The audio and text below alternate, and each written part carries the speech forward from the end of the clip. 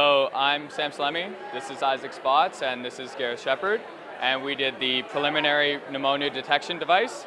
So the objective for this was to reduce the influx of patients and the wait times for developing countries at local hospitals and clinics. And we know that pneumonia is a #1 killer for children under the age of 5.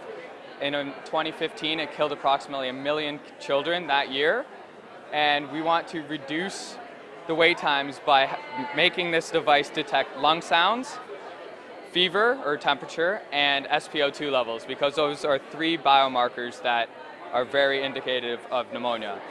And we would have to get this Class 2 FDA approved, and that would be an active diagnostic device. And some of the marketing objectives that we have here, Isaac Spots will talk to you about.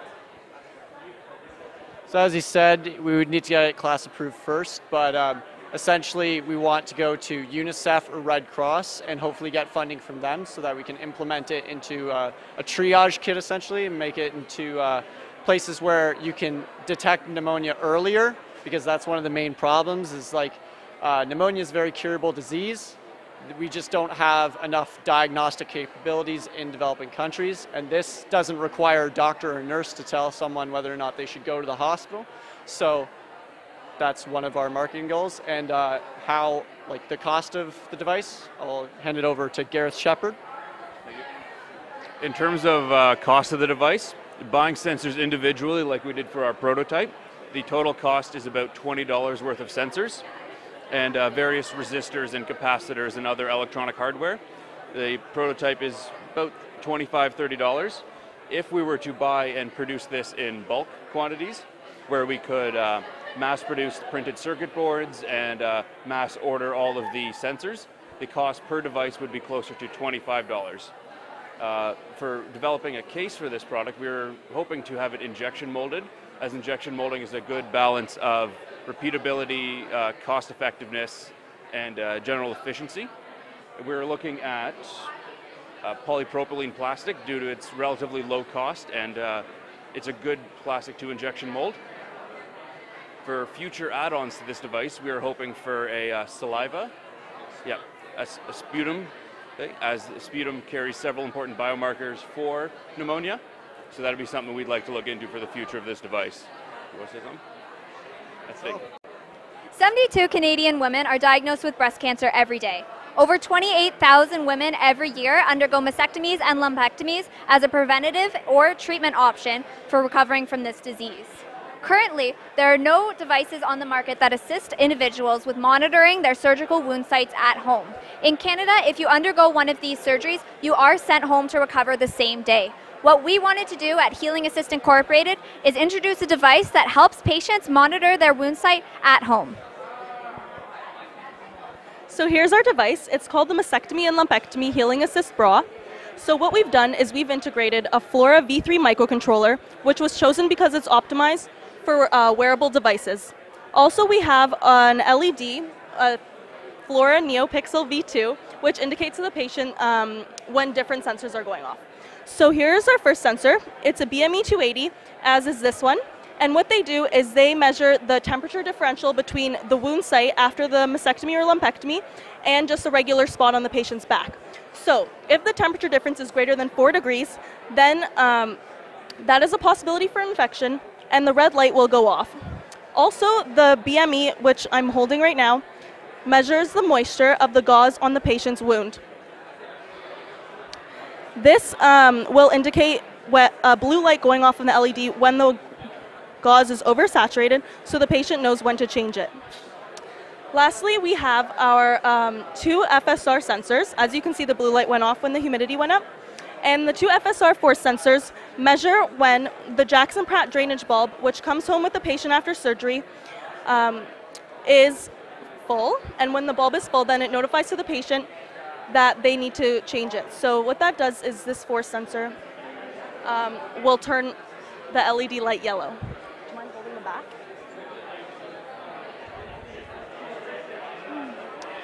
Our device consumes power of 22.6 milliwatts. Okay, and as far as the marketing and manufacturing, we predict that we'll be able to reach 35% of our target market, meaning that we'll sell approximately 10,000 bras per year in Canada. So with that prediction of being able to sell 10,000 bras, we have our manufacturing cost of approximately $19 per bra. That cost includes all overhead, all labor, and all of our materials sold at a wholesale price. As far as our cost for retail, we would sell this bra for approximately $60.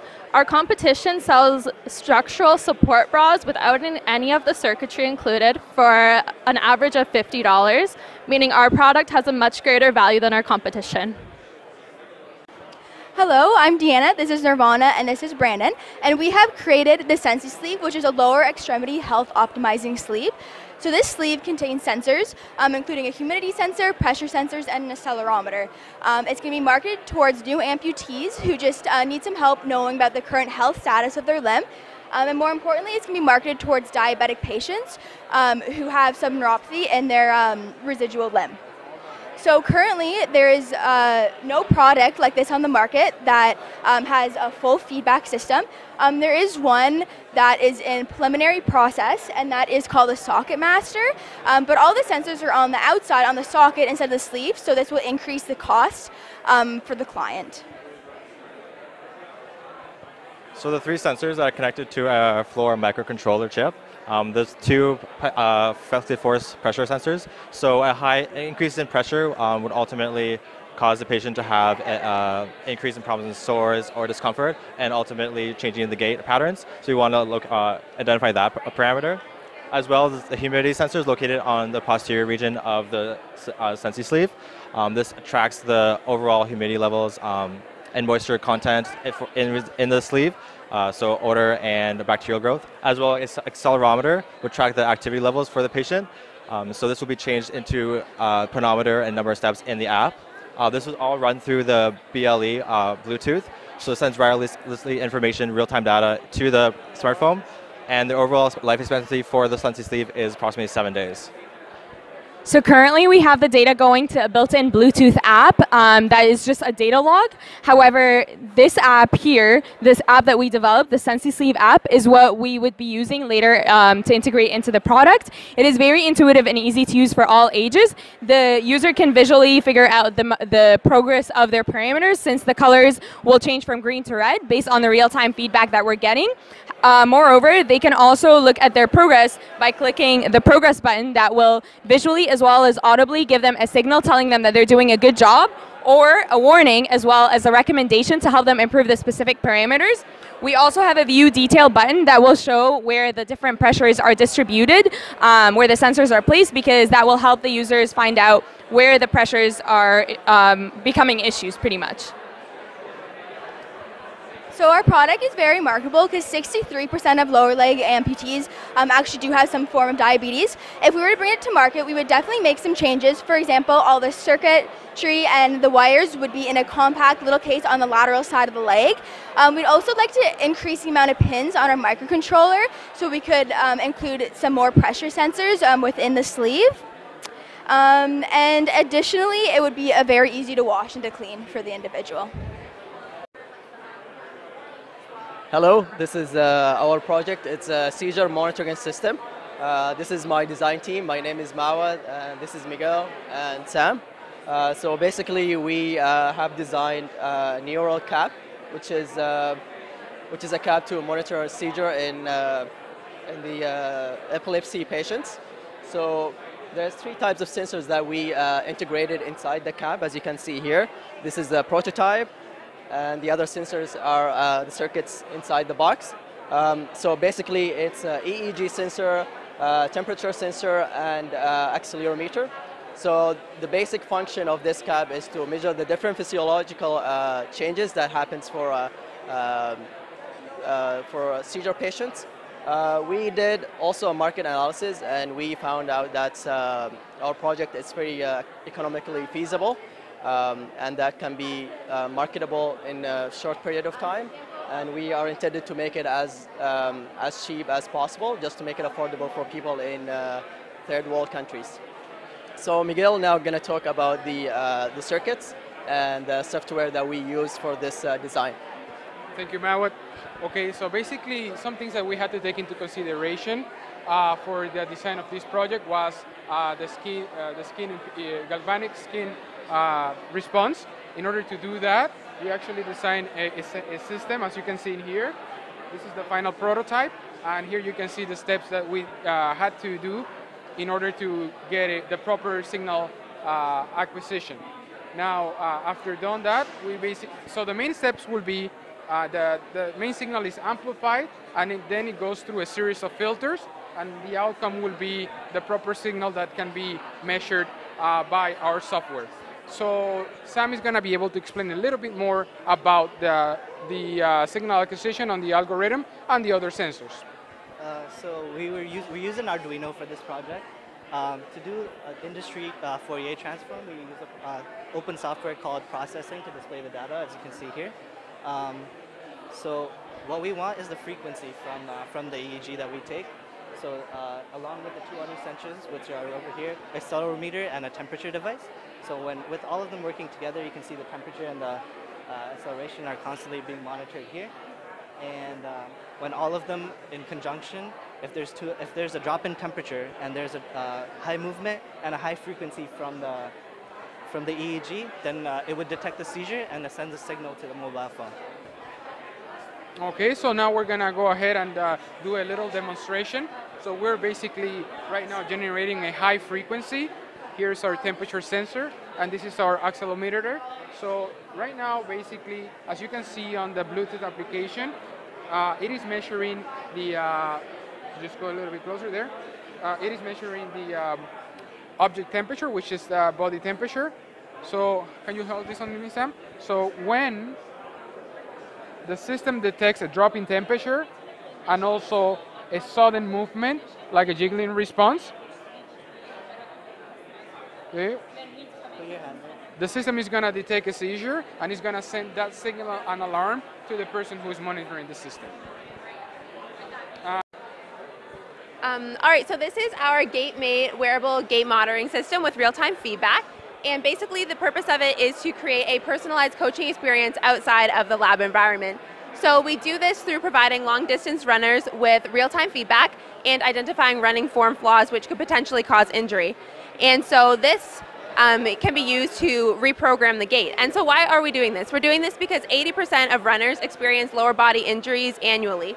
And health professionals support that through gait reprogramming, you can reduce your chances of injury. So how this works is we have two IMUs, one placed on the shank and one on the back.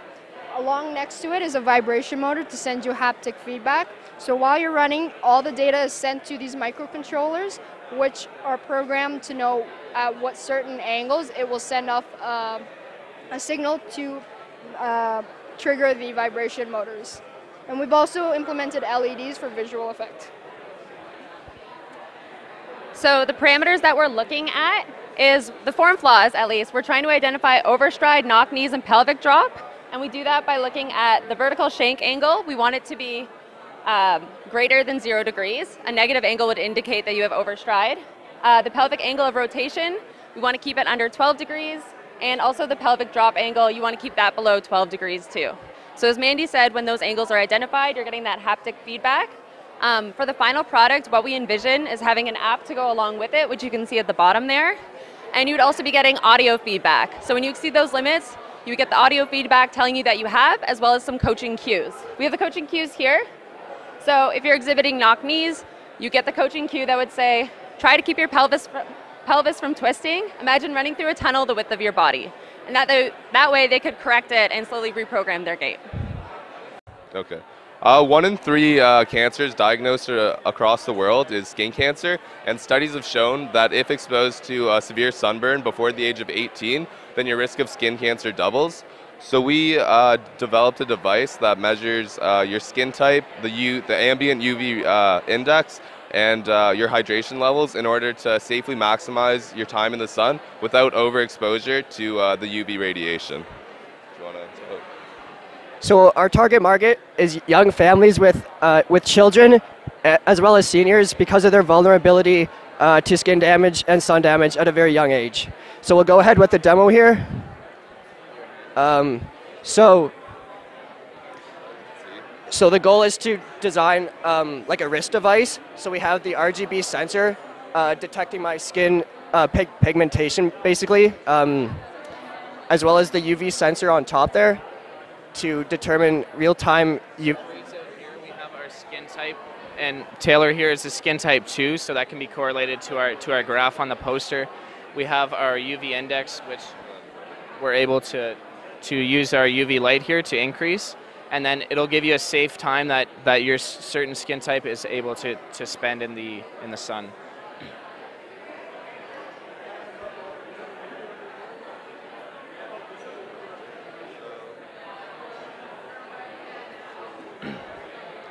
So as we saw, our UV index just increased to 4.70, and our tan time is now 40 to 65 minutes. So the way our design works is we have a RGB sensor which uses 64 photodiodes to pick up the user's skin type, and then we're also using a UV sensor to pick up ambient light as the user is going on throughout their day, and this can correlate to the safe time that they're allowed with the UV radiation. And we also have a GSR, which is a galvanic skin response sensor, and this measures conductivity of the skin, and any drop in the voltage is correlated to dehydration within the user, and then a buzzer will go off so that they are able to safely hydrate themselves. Hi, this is Tac Talk. What we have here is we've developed a prototype for a personal tactile communication device. What we've done is we've mapped pressure sensors onto the hand, which correlate to the manual alphabet used by deafblind individuals to communicate. The biggest aim for this project was to seamlessly adapt the alphabet to the glove, so that way individuals who are afflicted with this communication disability are able to use the glove and convert their message to a mobile app or some sort of digital text. So we wanted to use the manual alphabet because it was well known in the community, so we didn't want to say, here's a device you can use, and also you have to learn this on top of that. So as seamless as possible was our goal. There are gestures and inputs on your hand that they will know to interpret as an A or a K or an R, something like that.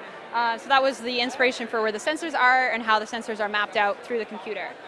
So we can talk about the market and then why we did it. But we can also demo it as well. So currently, how I have my hand as it is now, the input is read as off. So you're not always draining your battery with this. It's not always going to be turning on and maybe sending out messages that you're not ready to. So the moment I turn my hand over, it will now change from input on. So yeah, so now all the sensors are activated, including the temperature sensor and the pressure sensors. And right now, Karen is just inputting letters, and the glove is reading them through the pressure sensors, and it's basically converting the text, the touch motions to text on the mobile app. Gestures to it, so this will add a space. So now I can type in a letter, and now a space will be outputted. And then the accelerometer is what detects turning it on and off. And then we have the temperature sensor as well, so that when you're ready to send your message, you just blow on the device. Ready? Okay. I'm Kat, this is Sabrina, and this is Valerie, and we are the biofeedback armband, which is presenting a carpal tunnel management and prevention device. So carpal tunnel is the most common repetitive strain injury in North America. It affects approximately 9.5 million people in the US alone. It's caused by an increase in internal carpal tunnel pressure, which puts stress on the median nerve and causes intense pain and numbness in the hand. This is a high incidence of this in people who have an office job or who spend prolonged hours at a computer per day, and it causes approximately a loss of $15,000 in earnings per year.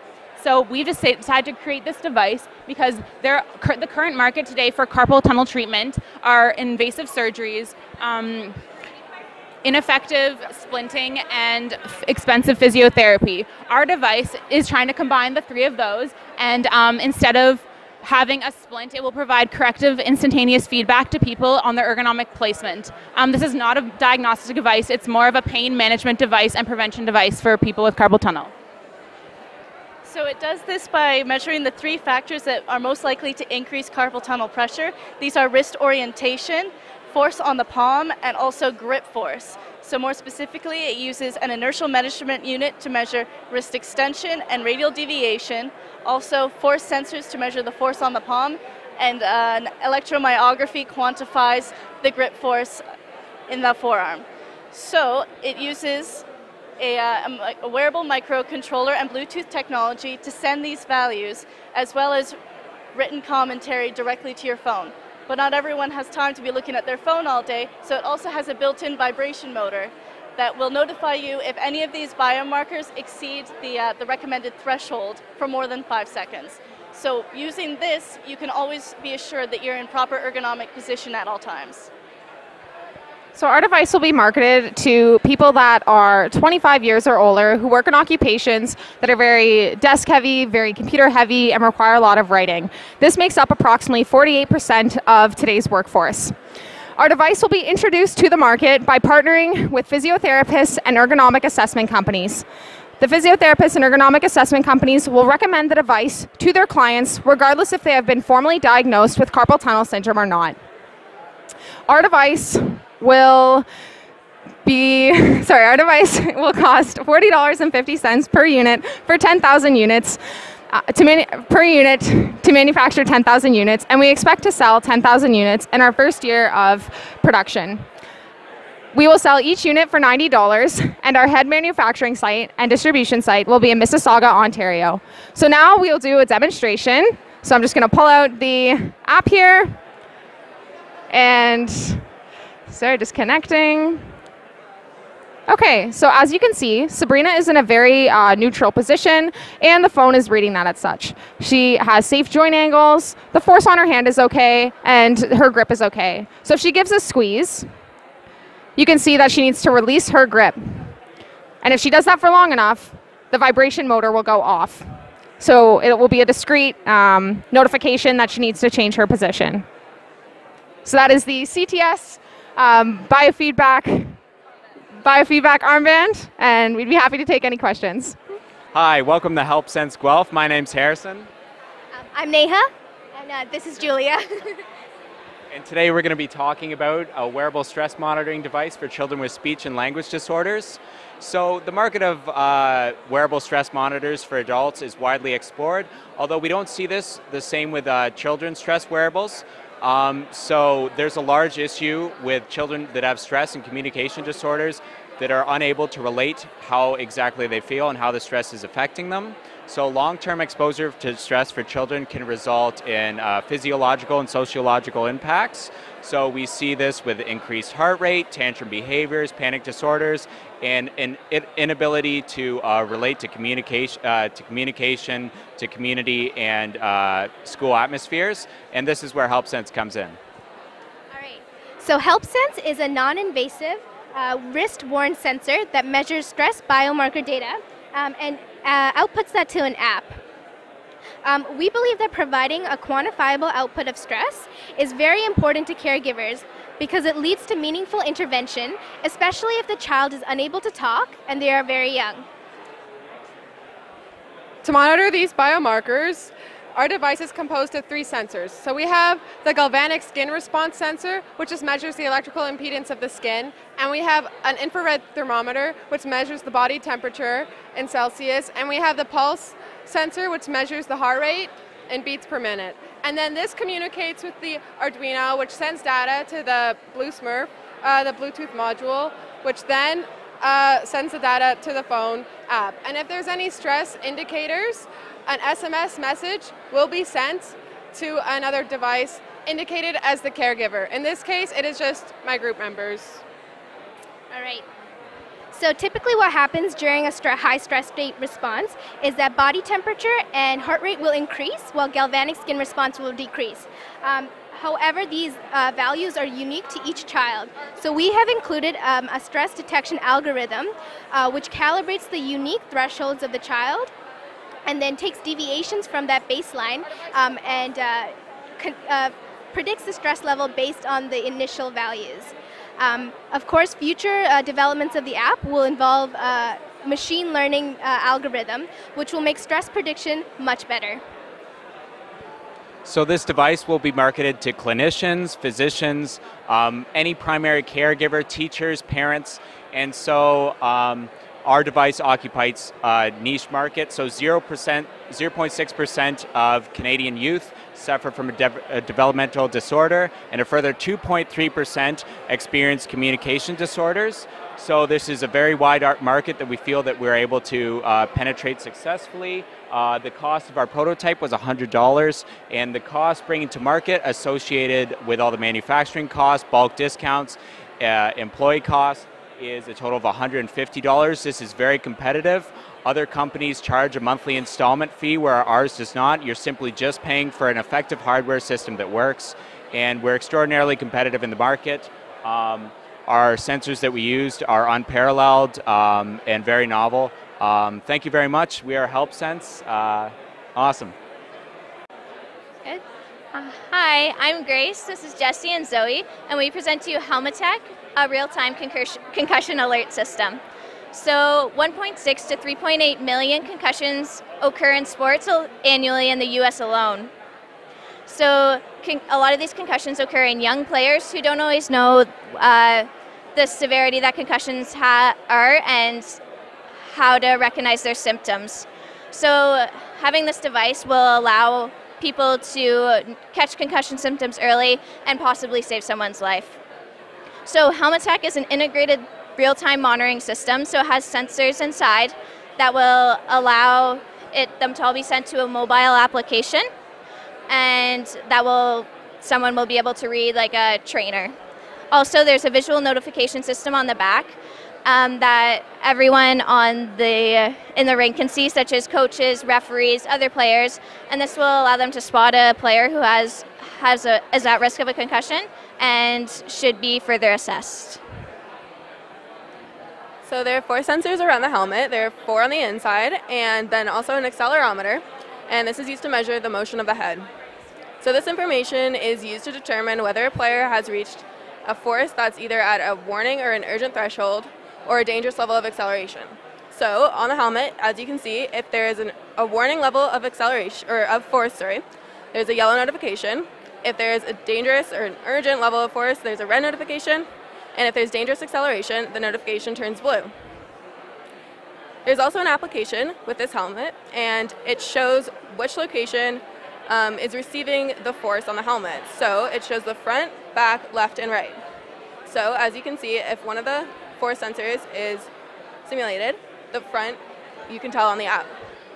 This information is very useful for doctors to diagnose concussions, as knowing the location of where the impact was taken has been proven to be very beneficial in the diagnosis. So Helmetech will be positioning itself as an accessible tool for safety-conscious youth teams, and it is expected that it'll be the team's trainer who is using the mobile app. These consumers, our target markets, will be specifically high school teams, university level teams, and any youth hockey league. So these consumers might not have the knowledge to diagnose concussions, however they will be interested in monitoring them with a simple device that connects right to their smartphone. So these consumers probably won't have access to the amenities that professional players do, such as professional trainers or extensive concussion research or training. However, so Helmetech will be the tool that they need, the technological edge, so that they can monitor their players and effectively see if they have been affected by traumatic brain injuries. Thank you for your time. We designed the Railway Wheel Integrated Steering Wheel System, which is designed to detect and prevent drowsy driving. Our goal was to design a system that would measure various human health parameters, and then if you're below a certain threshold, then it'll tell you that you're in a state of decreased awareness. Drowsy driving is the 3rd highest cause of vehicular collisions on the road, and therefore there exists this need for some device that mitigates this issue. Our device will be marketed towards long-distance truck and bus drivers. So when you're about to fall asleep, 3 things happen. Your pulse decreases, your grip on the steering wheel loosens, and the frequency of the micro adjustments that you're making to stay in your lane, that also decreases. So we've got a pulse sensor, a force sensor, and accelerometer, and from there they will communicate with an Arduino, which if you're below a certain threshold will turn on a blue light. So blue light has been known to decrease inhibit the release of melatonin, and that's the sleep-inducing hormone. So we're going to show you how it works. So right over here, this is the force sensor along the top. Behind here is the pulse sensor, and the accelerometer is at the back. Okay, so basically what we did is if you release the pressure on the wheel for over 30 seconds or you do not have a pulse for over 30 seconds, the blue light will turn on, and the accelerometer, we have it more sensitive at 10 seconds. So the 30-second delay allows for the driver to reach over and change the radio without the lights just turning on and being annoying. And we decided that the accelerometer was the most important and factor, because if you're not moving the wheel at all, then are you really driving attentively? So with all of these sensors together, we have the fully integrated steering wheel, and in future generations we are going to include a speaker. We were not able to do this with the lack of technology available with the current Arduino, and we also are going to integrate an eye tracking so that if you blink or your eyes close for a longer period of time, then the lights will also turn on and an alarm. Thank you.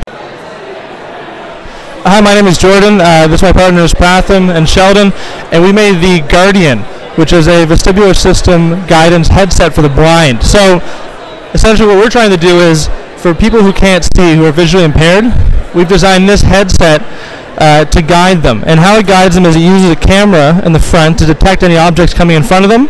It uses a teemed microcontroller, which has 9-axis measurement, which will measure the pitch, yaw, and roll. So essentially it's a flight controller that will be on their head. And then based on that, that will be sent to a Raspberry Pi, which is inside, which will combine the data coming in from the video feed and the 9-axis measurement to say, okay, is there an object coming in front of me, and how do I best avoid that? So how we do that, though, is the actual product won't have LEDs, they'll have electrodes. And what we do is galvanic vestibular stimulation, which Pratham will go a little bit into why we chose it and how it works.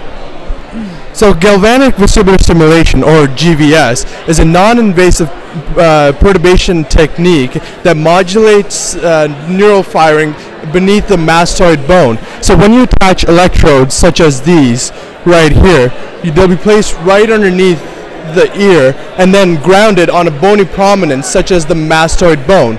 And our headset also includes a camera system to pick up the obstacles that the user will be trying to avoid. And then the electrodes, like I mentioned, will be placed underneath the mastoid bone and on a bony prominence. And then it also includes a 9-axis sensors, which have 3 axes from the magnetometer, 3 axes from the gyroscope, and 3 axes from the accelerometer. Now Sheldon will talk about the marketing objectives. So initially applying market analysis, we obviously want this to be applied to all visually impaired individuals with a specific focus on people who are late blinded. That's just a sudden onset, so people who've had vision their whole lives and then suddenly they don't anymore. That would be really applied for this project. So mostly this project is usually caused by uncorrected refractive error, which as you'll see here causes a loss in the global economy of $269 billion per year. And then for the specific market price of this device right here, the prototype itself costs about $200 to make, and we're going to mark it up for $500. And Pratham will show you a video of a little shuffling here. So as you can see in the video, if Pratham moves that over, this is the region of interest. So this is directly in front of the person, and this adjusts with as they move their head around. So this is a static input right now. And what this is doing is it's detecting within this region, it's going to apply different filtering techniques using OpenCV, which is an open source image processing platform. And at any time an object passes within the region of interest, it's going to detect it and determine, okay, is it further to the right or left, and how do I get around it? And then that will be executed through the electrode or in the LEDs here. Thanks so much, we appreciate it, and hopefully you'll see the Guardian soon. Thanks. Hi, my name is Anjana Renduwe. This is Patricia Vilcheski and Caitlin Yam. We are group number 13, and our final project we have designed is a minimally invasive wrist-worn seizure alert device. First off, the technical functionality of our device includes acquiring clinically relevant sensor data in terms of electromyography, electrodermal activity, and acceleration. We'll be using 3 sensors: the galvanic growth module, malware muscle sensor, and the accelerometer. We believe that this will further reduce the occurrence of false alarms, as well as allow clinicians to more conveniently seek immediate medical attention. In terms of marketing objectives, our device will primarily focus on targeting individuals who respond poorly to anti-seizure medications. According to studies, this represents 1/3 of the population demographic, and this will give families and caregivers peace of mind during the night. Further, essential sensor modules will also put our product above current technologies who lack in the number of sensors that they use. So now we'll do... So some current technologies in the market is called Embrace, which only uses 2 sensors. Our device uses 3, along with the EDA for skin resistance, as well as the accelerometer, which the Embrace device uses. We have electromyography, which measures muscle contractions. With these 3 sensors, we can severely increase our reliability. Now we'll show you a demonstration.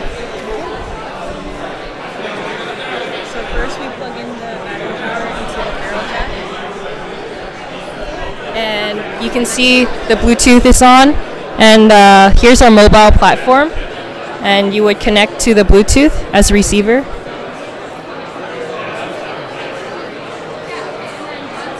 So the Bluetooth is connected. So now we have the Bluetooth connected, and then the alert.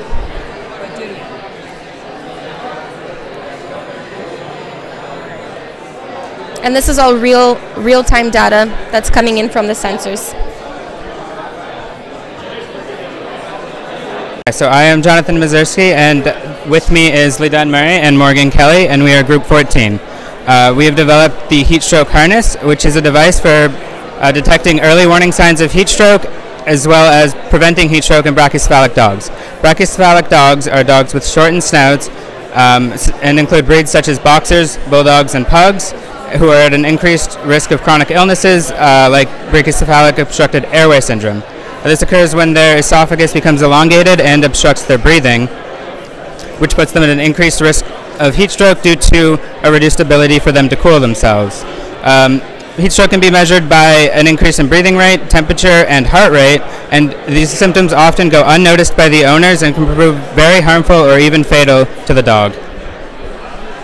So we designed the heat stroke harness to be able to measure the dog's vital signs and alert the owner if the animal is overheating. So we used a monolithic temperature sensor, which is right around here, to measure its temperature. We used an amped pulse sensor, which is here, to measure its pulse, and we used a flex sensor on the abdomen to measure its respiratory rate. So if the animal's temperature gets up to 39 degrees Celsius and its breathing rate gets up to 300 breaths per minute, or its heart rate gets up to 170 beats per minute, then the LEDs will turn from green to red, alerting the animal's owner that the animal is in trouble and allowing the animal to cool down. The heat stroke harness will be marketed towards Gen X and Y brachycephalic dog owners. Research has proven that owners who find their pets to be family members are more likely to spend money on the animals. This target segment that we chose are those owners as compared to baby boomers who don't view their animals in the same way. The Gen X and Y target segment is also more technologically advanced, and we believe would be more likely to spend the money on a biosensor device to improve the lives of the brachycephalic dogs. The manufacturing cost of the product is $45 per unit, and we would sell it at a cost of $169.99, giving our company a profit margin of 73.5%. The heat stroke harness would be sold through veterinarians and clinics, and then online through social media and online advertisements. As a group, we believe that the heat stroke harness could improve the lives of brachycephalic dogs. Now Jonathan's going to demonstrate. Okay, so we have the... Oh, hold on. The lights aren't on at all. Can we try... Okay. Sure. So when the dog has its regular vital signs, all of these green lights are on, indicating that the dog is in good, healthy condition. However, when the dog's breathing rate and temperature increase beyond a certain threshold, the lights should turn red to indicate that the dog has gone into an at-risk vital condition. And ideally, there we go, just a little bit faster, and there. And as the breathing rate slows down again, The lights will resume to green as soon as it detects that the dog is in a stable condition again. If you go to St. Joseph's Healthcare, you see physiotherapists and occupational therapists moving from room to room, just moving patients around so they don't develop pressure ulcers, which are caused by just stagnant sitting or stagnant like laying down on a bed. This is a this problem affects 3 million people and is 11 billion industry. And here's our solution to this problem: a pressure ulcer preventing wheelchair seat that will optimize its pressures because it's adaptive and smart and reduce pressure ulcers in wheelchair patients. So our solution is an automatic pressure variable seat, and it's automatic because some wheelchair patients don't have feelings underneath their waist, and they won't be able to tell when they have pressure ulcers. And so our solution is to redistribute the pressure underneath them by reinflating and deflating air pockets. So what makes our system smart and better than our competitors is we use various metrics to identify the key areas of risks for pressure ulcers. And using that information, we optimize the seat geometry to help prevent that from happening. Now, there are similar products on the market which are used for bed sores. However, there hasn't been a smart system developed for a wheelchair. Now, the good thing about having a significantly similar product on the market is Health Canada and FDA approval is much easier to get because they've gone through all that process for us. Now we will give you a quick demo. With all the ADP and assisted development programs and insurance policies that are in place in America and Canada, this device will not cost a lot to the consumer. It'll cost roughly $150 and doesn't affect the performance of powered wheelchairs that much. But it provides a much better lifespan and life for the average patient. So the two metrics that I described, the first is pressure sensing. So when I put this on, it might be a little bit difficult to see on the video, but this quadrant is depressurizing. So that is allowing for the reperfusion of blood flow in that area. Now when I take it off, it reinflates. Now Alan over here is demonstrating the temperature capabilities of this. So when the thermistor that is underneath here gets cold enough and identifies that temperature, what it will do is it's going to deflate this quadrant. It may be a little bit difficult to see in the video, and I think that's going right now if you can hear it. But basically, that is when you have an area of reduced blood flow, which is a risk factor for pressure ulcers, you will see that reduce in temperature. Good. Our product looks to address muscle spasms in multiple sclerosis patients. Multiple sclerosis, or MS, is a neurodegenerative disease that affects the nervous system, muscles, and the heart.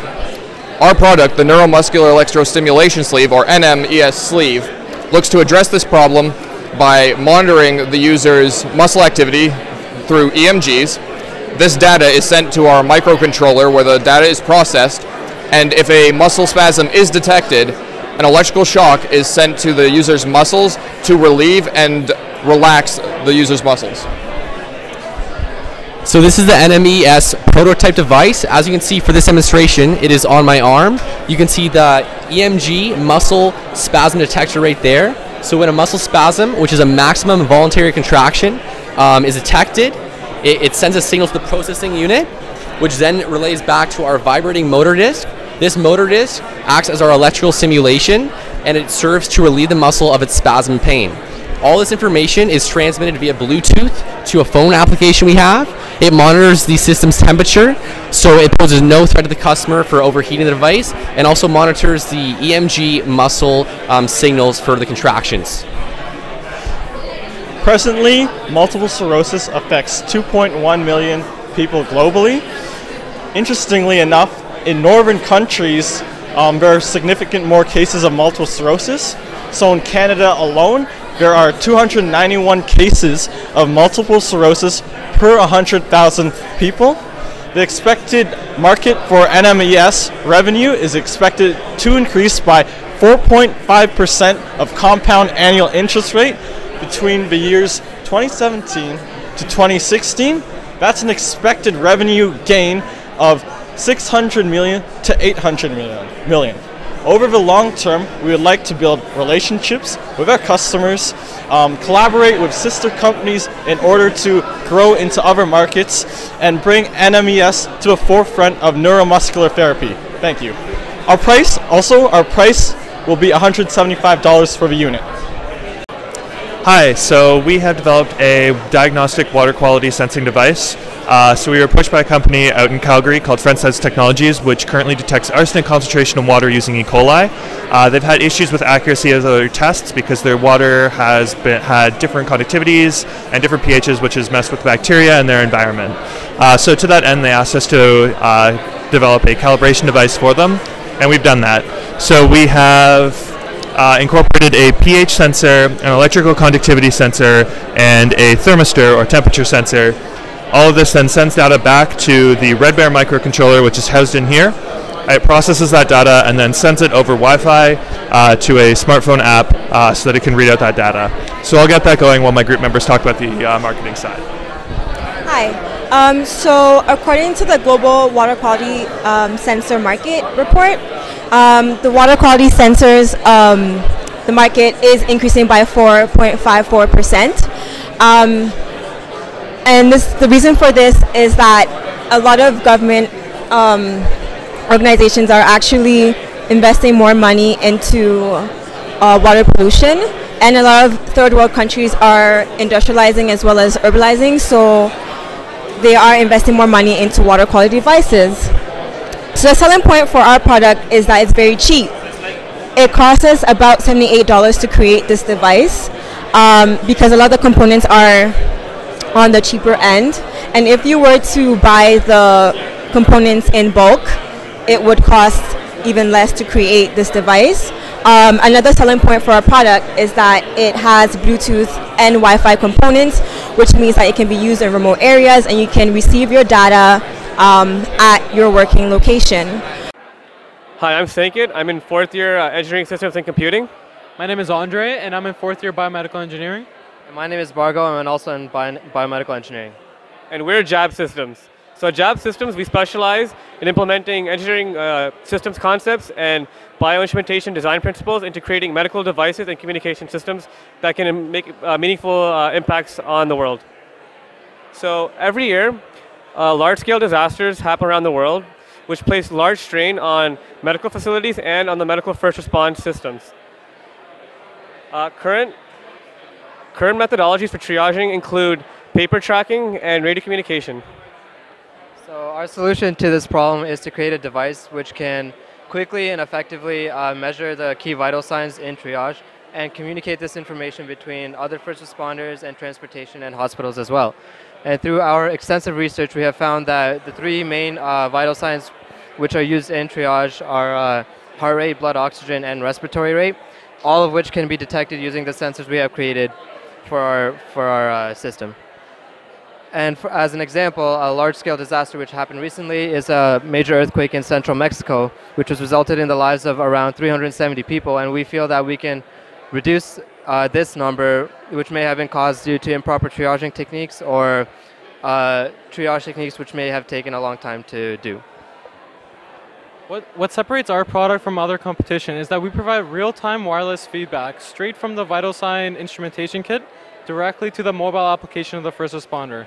Not only is this real-time, it also allows, it also doesn't depend on the experience and skill of the first responder for acquiring these vital signs. In addition, the first responders can then create patient profiles which are then transported to hospitals, and hospitals can actually prepare for the patients coming in before they actually arrive.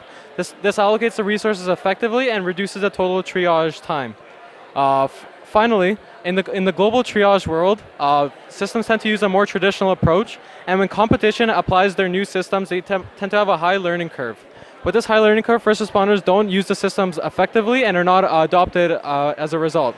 Our design was made to minimize the interaction between the first responders and the triage system itself in order for it to be easily implemented and adjusted to any triage model that exists. So our current triage system consists of a pulse oximeter, respiratory mask, and the main control unit, which Andre will display as the patient. So right now, Bargo is putting the mask on Andre, and he's going to put the pulse oximeter on. And we created our own Bluetooth app that can receive the data in real time. So right now, I'm going to connect to the app, connect to the device via Bluetooth. It's paired, and we should be getting real-time data signals. As you can see, as Andre breathes, his respiration rate goes up, and is currently calculating his heart rate. It takes a couple of seconds to get the accurate reading.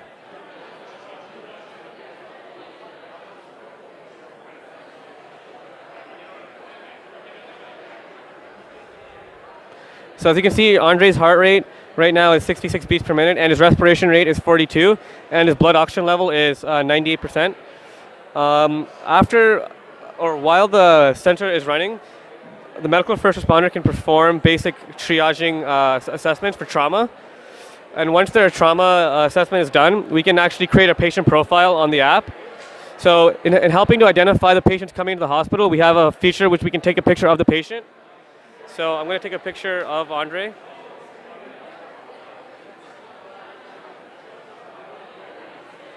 And as you can see, Andre's picture will be sent with his patient profile. And once that's done, the medical first responder can type in what any trauma the patient has incurred. And the final stage would be to select a triage condition, whether it be stable, minor, and urgent. And these are dependent on the conditions listed on our poster here. And the final step is to send this data to the hospital where they can start effectively preparing for patients to come in and give them the proper medical treatment that they need. This is our device. So what we created was a complete posture monitoring system. So we have a sonar sensor built in that looks at your the distance from your face to the screen. In typical office working conditions, you're always looking at a computer, and this causes eye strain, so we're trying to reduce that. Next, we have a pressure sensor underneath where your wrists go for carpal tunnel syndrome. And then lastly, we have a accelerometer, gyroscope on the patient himself, and this measures and calibrates to you and looks at your upright posture.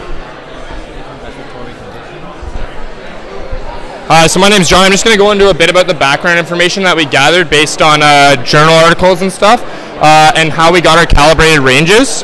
So from medical reviews we looked at, we found that, as you can see here on our poster, -0.5 to 0 megapascals is the range that we want to be in terms of disc pressure on the lumbar region. So based on that, our device is calibrated that if you lean too far forwards, so this way, or too far laterally on either side, a sensor will go off and you'll go back to a neutral posture. We also looked and we found that within 20 inches of the screen, we can see anosopia, which is eye strain. So anywhere closer than 20 inches, eye strain can develop. So we have a sensor that goes off telling you to go back to the neutral position. And then last off, for wrist flexion extension when typing, if there's too much pressure on the wrist, as you can see from this graph here, that carpal pressure increases and there's a risk of carpal tunnel syndrome. And if there's too much pressure, it'll tell the user to release and go back to that neutral position as well. And we're just going to give a quick demonstration of what a typical office space would look like and an office worker, how they would perform it. So you can see it's very simple. We have the 3 different sensors. So this is a distance sensor. So you can see when I come through close to the screen, that blue light is illuminated. Right here. And the blue light illuminates when I come too close. And the keyboard is calibrated for the force of how much your wrist is. So now if I apply too much pressure with both hands, you want to hold it? Yeah. So the red LED is going off, representing he's putting too much pressure on the keyboard. And you can keep going. I can talk about it if you want. So that would demonstrate his lumbar posture. So if he exits the ranges that we calibrated, it might have messed up a little bit just because he was leaning already from the start. But from the set point, it would calibrate. The LED would go off if you're slouching too much. The LED would also go off if you're sliding to the left or right too much, and that would represent the lumbar ranges that we calibrated. And we will be presenting the Safe Lift. Over the course of my time as a beach volleyball coach, I noticed that kids don't drink enough water and they never remember when to reapply sunscreen. After some further research, we discovered that dehydration and sunburns can be very damaging to a child's health and can continue to affect them into adulthood. We also discovered that 90% of missing children cases are actually not abductions, but rather lost children or runaways. So we decided to add a GPS to the device so parents would be able to discover or find their child when they're lost sight of them. The SafeLit consists of 3 sensors, 3 LEDs, and sends information through a wireless app. It reminds the child and sends alerts to the parent. The green light flashes to remind the child to drink water. The yellow light flashes to remind the child to reapply sunscreen. These reminders are generated by temperature, humidity, and UV intensity detected by the bracelet. The parent can view these conditions and the location of the child through a wireless app. The red light will flash and an alert will be sent to the phone when the child is in unsafe conditions. The device is waterproof, dirt-proof. The device is waterproof, dirt-proof, and will last a full day on a single charge. The device starts at $110, but additional features are available, such as an LCD screen or SMS communication for an additional price. A contest will be held to decide the final design aesthetics of the project. The children can submit their own interpretations of how the device should look, and the best concepts will be selected in the final design aesthetics. We also hope to obtain the rights to utilize popular superheroes and TV characters in our product so that kids will love wearing the device. I'm Simran, this is Emily, and that's Zubi. Our product is a non-invasive diagnostic tool for measuring melanoma. And we paired the principles of electrical impedance spectroscopy and near-infrared spectroscopy to develop the first non-invasive home diagnostic tool for melanoma.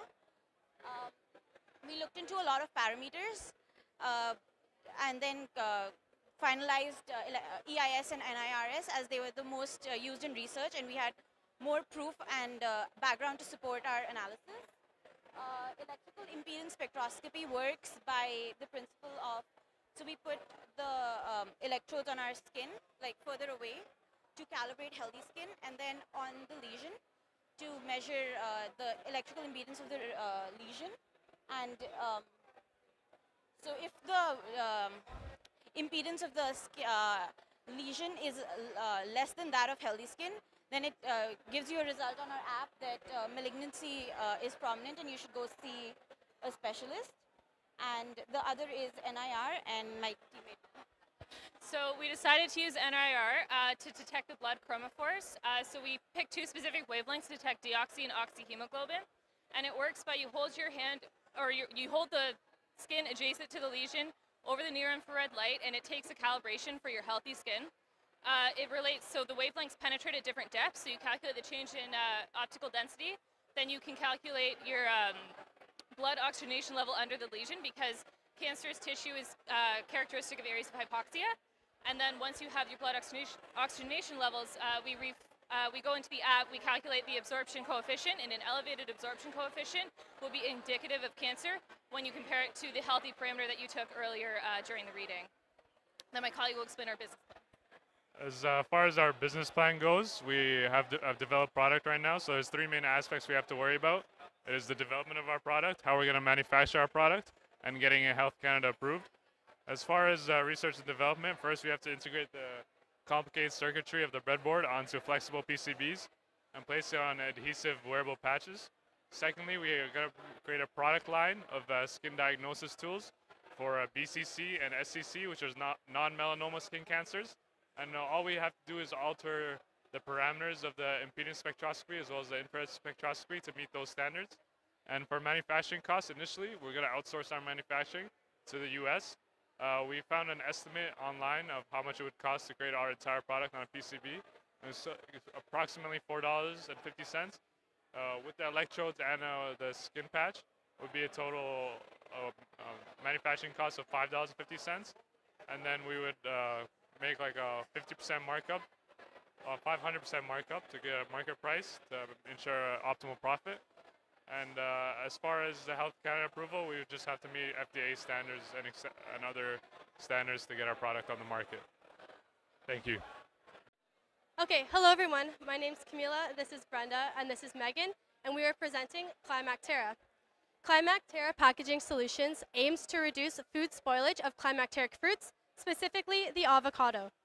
Unfortunately, avocados experience a rapid post-harvest deterioration like most other climacteric fruits.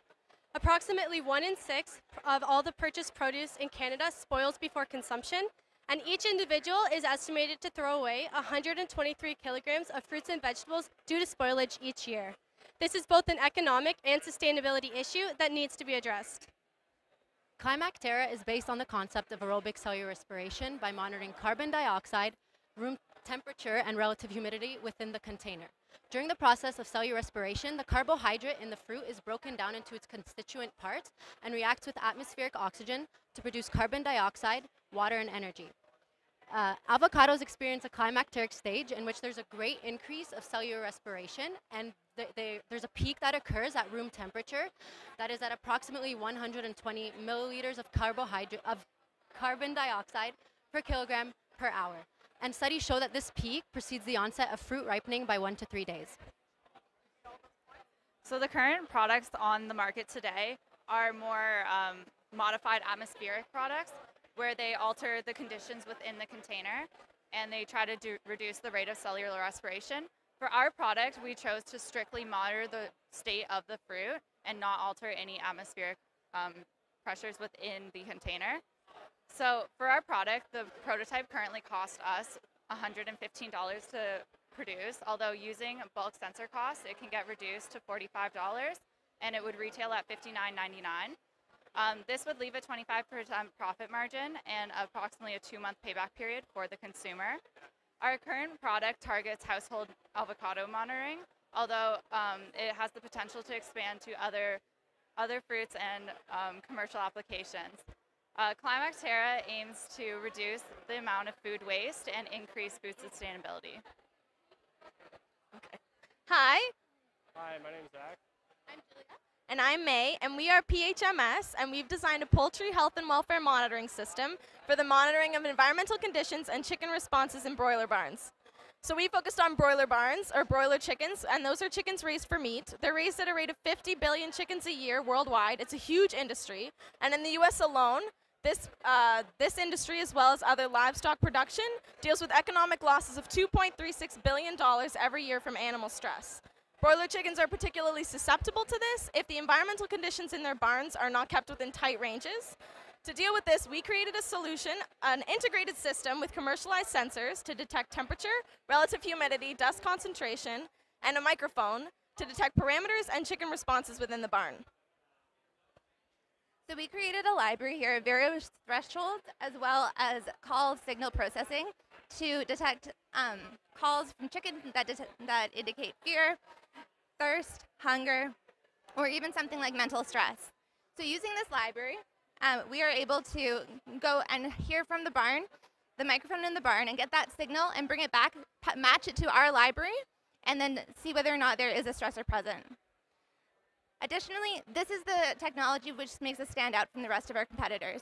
The microphone element is missing in a lot of common centers nowadays, and this is allows the farmer to have real-time, to have real-time signal information and enable him to optimize conditions within the barn.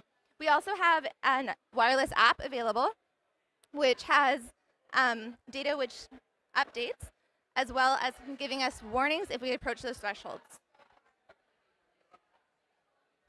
It is our intention to market this product towards large-scale facilities, as the 20 largest firms in Canada make up 92% of the market alone.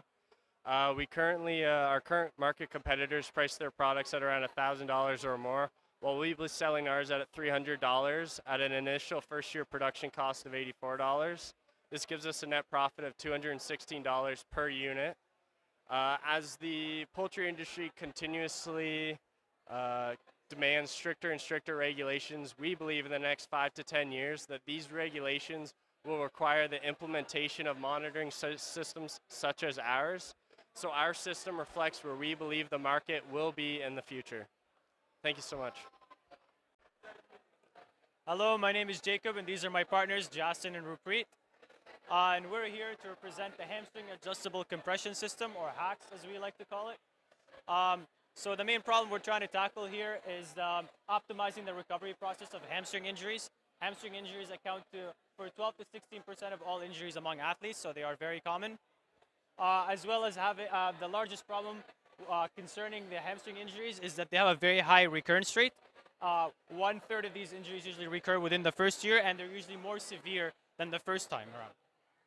Our main objective here is to design a system that can provide you live feedback with key parameters that help you optimize the recovery progress of hamstring injuries, as well as apply variable compression, which is one of the key things to treating hamstring injuries. So our design is mainly based off of the most common rehabilitation method for hamstring injuries, known as RICE, and that stands for rest, ice, compression, and elevation. So we decided that it would be really important for us to include metrics or parameters on all of these things. So for rest, we decided to track the number of steps, and we did that using a self-made pedometer using a tilt sensor. For ice, it's really important to reduce the temperature of the affected area, and so we included a thermocouple in our design, which actually measures the body temperature, or skin temperature, sorry. Compression. So we actually have 2 FlexiForce sensors in our design, as well as 2 stepper motors. And the stepper motors allow the user to have variable user-controlled compression, and you can adjust that based on your level of comfort. And the FlexiForce sensors are used to help indicate whether the amount of compression that you have on your leg is safe or not. The last metric that we have is elevation status. So we use a tilt sensor for that as well, and basically based on the orientation of the tilt sensor, we can determine whether the leg is elevated or not. All right, and I just wanted to touch on a couple of the really neat innovations that we have inside the project right now. One of the main issues that we had with this project was our space constraints. So we've got a big Arduino Mega board in here. It covers almost all the space inside this box, and we got big 9-volt batteries on either side. So in order to save space and eliminate another big component, the breadboard, we went ahead and 3D printed these sort of mini breadboard type devices here that we stick our motor drivers and op amps into, and then we can construct a circuit that'll actually fit inside this smaller enclosure there. So that was one really awesome innovation that we did for this project. Another was our pedometer, as Rupert touched on before. So we're actually just using a simple tilt ball sensor.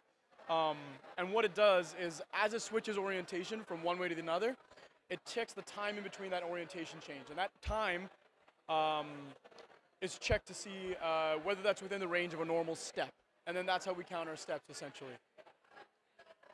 Another really cool innovation is our tightening mechanism itself. So we've got 2 stepper motors over here, relatively cheap and a little bit weak, to be honest. So we've got a pulley system here that amplifies the force to get adequate compression on the posters right there on the bottom.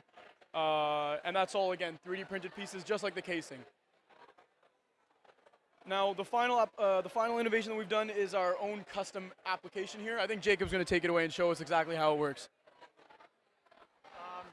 So our smartphone application is divided into 2 main parts. The top half, as you can see, is the HAX controller that enables you to tighten and loosen the device. The bottom half is a live feedback of the key parameters that we're measuring here for the recovery process, such as the compression status, which tells you if it's safe or unsafe, the temperature in Celsius that's constantly live updating, and the elevation status, whether it's non-elevated or not, and how many steps you've taken using our own pedometer that we've made.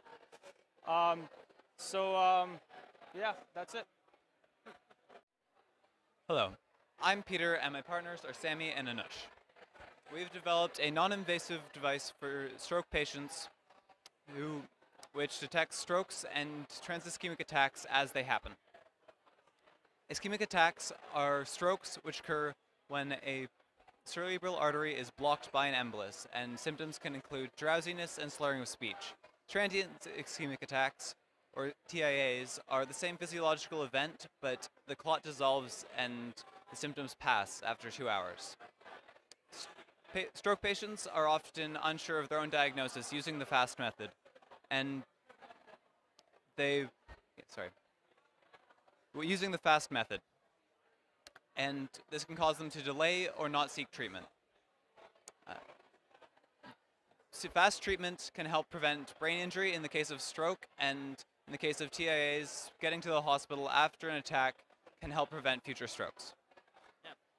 So this is our prototype right here. Basically, we use a ultrasound probe to detect for changes in the blood flow, and we use a pulse oximeter to look for fibrillation in the BPM. So our device puts together those two diagnostic information to provide a quantitative rapid diagnosis, and it uses a Bluetooth connection to send that to a Bluetooth app, which basically directs the user to the diagnosis.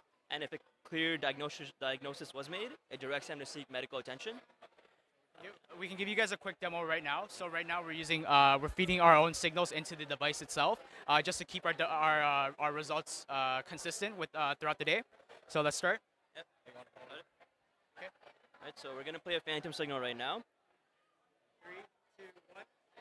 And I just hit on in the app, so it's recording. It takes a 20-second sample.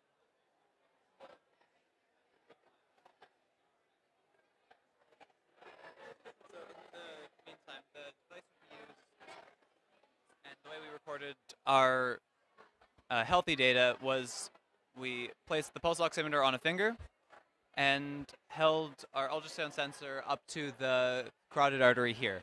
Normally it would be placed on the mid-cerebral artery on the side of the head, but our ultrasound probe cannot work transcranially.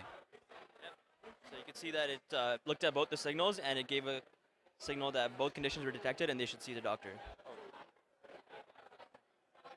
Alright, so we're Will, Yakub, and Shannon, and our product was the exercise monitor with muscle activation. It's called a run track. The purpose of our device is to measure step count, heart rate, and muscle activation in the leg of the user. It's designed for cyclists and runners, endurance athletes, so that they can get real-time feedback on an app to their phone via Bluetooth that tells them if their muscles are activating optimally or suboptimally. And in the case that they are acting suboptimally, they can either rest or slow down in order to prevent injury to the user. And we decided to go with this because we looked into the Fitbit or muscle exercise monitor market, and we found that although units are still selling great, Fitbit sold 5 million last year, the market is sort of stagnant with no new features really being offered in new devices. So the way our product works is it integrates data taken from our custom code and sends that signal to our EMG detector, accelerometer, and pulse sensor. And then that sends back to the Arduino, and the Arduino provides a feedback for the pulse in either the healthy range, the potentially dangerous range, or the dangerous range, and that's in the form of LED lights. And then we also have Bluetooth connectivity that relays the information for muscle activation, the pulse, and the accelerometer in the form of a step counter. And the way that works is we have custom code that transfers the X, Y, and Z components taken by the accelerometer into a step counter. For the heart rate, we are measuring the time between peaks in muscle contraction, and that is being transmitted into beats per minute. And then for EMG, we're storing muscle activation in a threshold region within an array, and then we're taking changes from that threshold region over a period of time. And if there's a change of below 5%, then there's still optimal. But if there's a change of above 5% and decrease in muscle activation, then we're showing that there's muscle fatigue. Currently, there are a number of companies out there like Fitbit, Apple, Garmin, and Samsung that sell wearable fitness tracking devices. These are giant companies that dominate the market with their large marketing departments, capital, and worldwide connections. However, none of these companies provide a wearable tracking device. In fact, there are only a few small competitors that actually do provide lifetime EMG tracking. The problem with these companies is that they are trying to develop a full suit to measure EMG activation all over the body. But the problem with this is that these suits can cost over $1,000 and are very unaffordable to the general consumer. Our preliminary prototype can be manufactured for around $25, and we are aimed to sell at a price of around $229. This will allow us to make a great profit margin while still providing an affordable product for our consumer. according to Forbes, the wearable fitness tracking market is expected to be worth up to $25 billion in 2019. And between 2015 and 2019, sales of wearable fitness tracking devices is expected to increase by up to 150 million units per year. This shows that customers are ready to buy new functionally advanced devices similar to ours. And this is a great time for our company to get into the market, grab a piece of the pie, and establish ourselves. To get our product from the ground and into the hands of consumers, we need an investor to cover the preliminary marketing and manufacturing costs. Next, we need to contact stores that sell tech products like Best Buy to see if they'd be interested in selling our product in their stores. If this is a success, we can begin manufacturing and distributing our product around the world.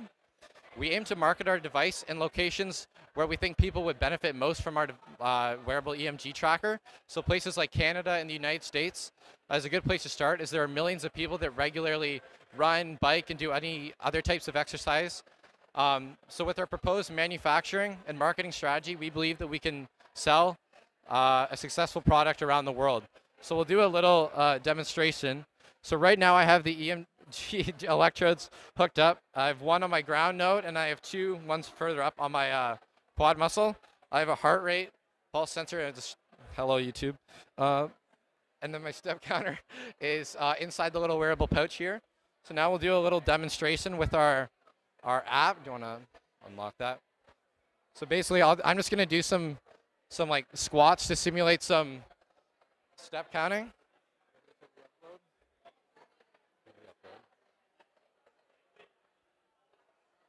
So it's connecting to our Bluetooth app, hopefully.